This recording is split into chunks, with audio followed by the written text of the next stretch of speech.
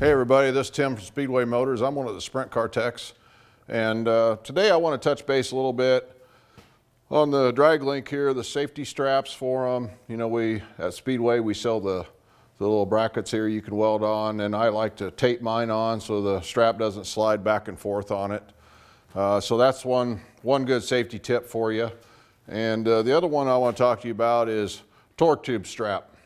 I've always used one, keeps that torque tube where it's supposed to be. You've always got the hoop in there, you know, to keep it in place, but anything helps when your feet are down there and you get in trouble on the track.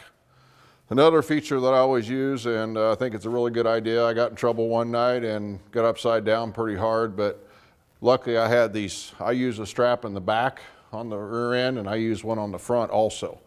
And just anything helps, just keep that rear end where it needs to be so it doesn't come up and smack you in the rear end, because it really smarts when it happens. So if you got any questions about this, you can sure give us a call at Speedway Motors.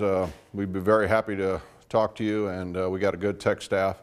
Or you can get online to look at any of these parts at Speedway Motors, or you can also get online for EMI. Thanks for watching.